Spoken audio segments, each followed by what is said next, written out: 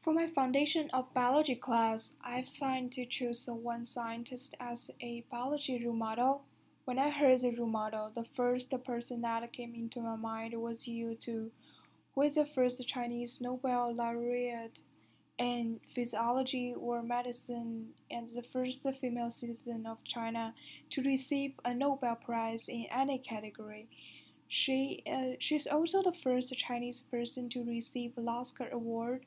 So in the past time, when I thought about scientists, the most people came into my mind usually were males from America or Europe.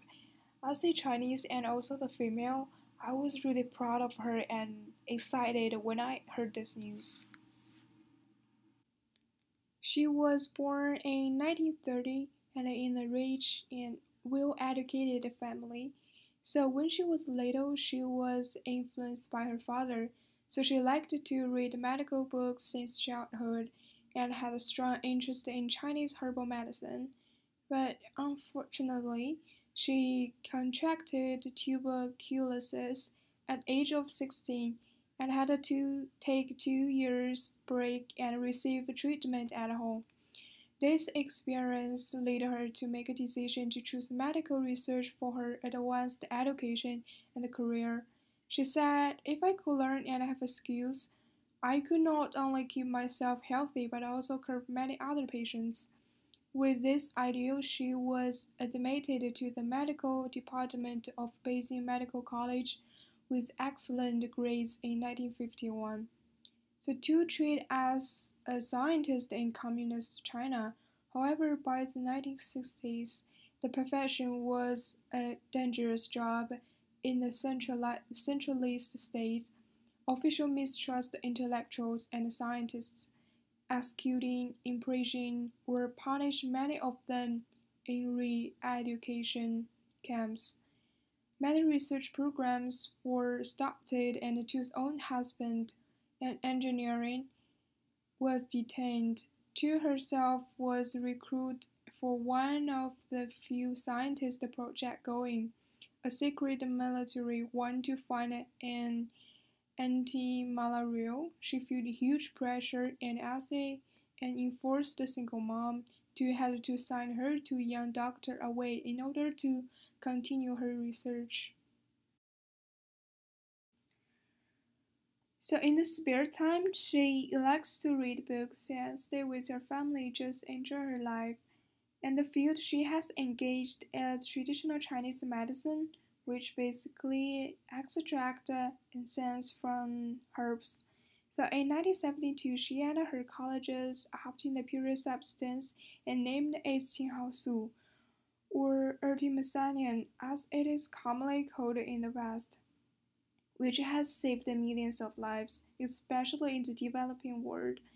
Chu has studied the chemical structure and pharmacology of artemisinin, and her groups first determined the chemical structure of artemisinin in 1973. To wanted to convert the carbonyl group in the artemisinin molecule.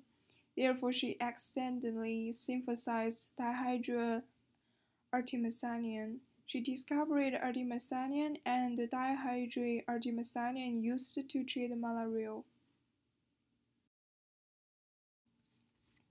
And a recent book she has published is called Artemisinin Annual and Artemisinin Drugs, which is basically talking about the method for extracting artemisinin with ethanol and purifying ethanolic extracts.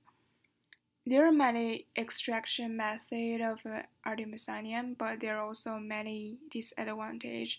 The gasoline process is concerned. The process flow is short and the operation is convenient, but it consumes a lot of gasoline and has some safety problems. Because of a high boiling point, it needs to be recovered by decompression and the recovery rate is low. The recovery temperature of solvent by ethanol method is difficult to control. The effective components are easily destroyed and the yield is low. So for next step, I think she would probably find a more sufficient way to extract Artemisania. As a scientist, the women, especially in the older society, the status of women has not been established yet. In time, her family was broken up and she was not recognized by the society, but she was not defeated by these difficulties, and she did not give up her original intention of starting a medical career. In the end, she finally fulfilled her mission. So, in nowadays, we need more female scientists to break up this stereotype. She's definitely the model in this area. So I think those are the reasons that why I admire her.